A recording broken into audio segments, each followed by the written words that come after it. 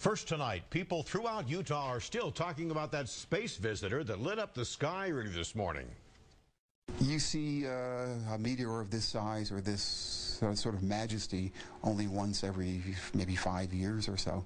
Today we've been learning about the science of that rock, that meteor that briefly turned night into day over the western United States. Alex Cabrero is in Salt Lake City. Alex, you spoke with professors at the University of Utah's astronomy department. What are they saying about this meteor? Well, Deanie, they're all saying they wish they had seen it with their own eyes, but we do have several video clips of the meteor if you haven't seen it.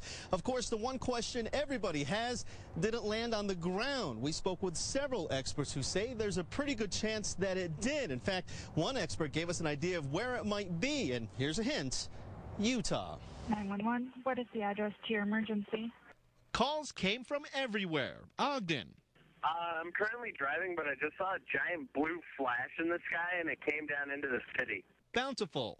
It flashed from the west and lit up the whole freaking neighborhood. Salt Lake City. Ma'am, I'm not kidding you. I am terrified. I mean, Professor David It's an amazing, astronomical phenomenon. Kita is the chair of the University of Utah's astronomy department. He says the energy of the meteor coming into Earth's atmosphere was so powerful it had to be measured in terawatts. It's almost like the consumption of the United States all at once, but it was a fraction of a second. Those who saw it believe it. It looked like a big fireball. It was like daylight.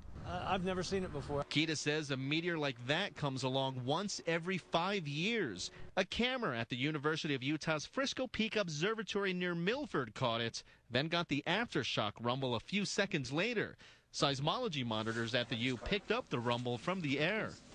It's breaking the sound barrier, and so it is creating sonic booms, shock waves. Seth Jarvis, Clark Planetarium's director, says the meteor was about the size of a washing machine, then vaporized, breaking apart on impact.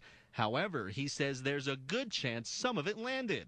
And because of all the cameras which recorded it, you can get a good idea of where it may have landed, if it landed. You can time the length of the shadow, the direction of the shadow, the duration of it, and using trigonometry, calculate where in the sky, relative to that camera, that source of light was. Which leads to, it's possible that it's somewhere out in like West Desert, somewhere around there, but trust me, I mean, you go out there and you wander around, there's rocks on the ground all the time.